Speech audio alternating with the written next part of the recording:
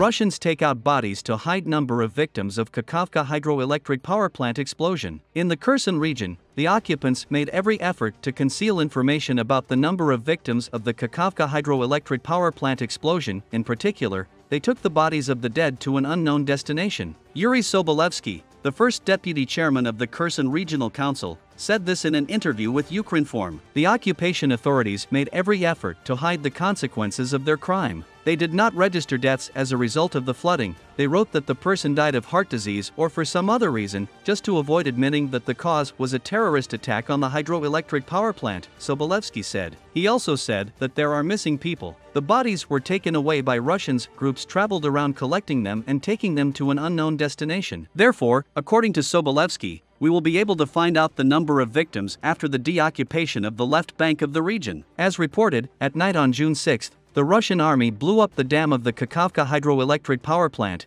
causing flooding of parts of the Kherson and Mykolaiv regions and critical shallow water of the Kakhovka reservoir.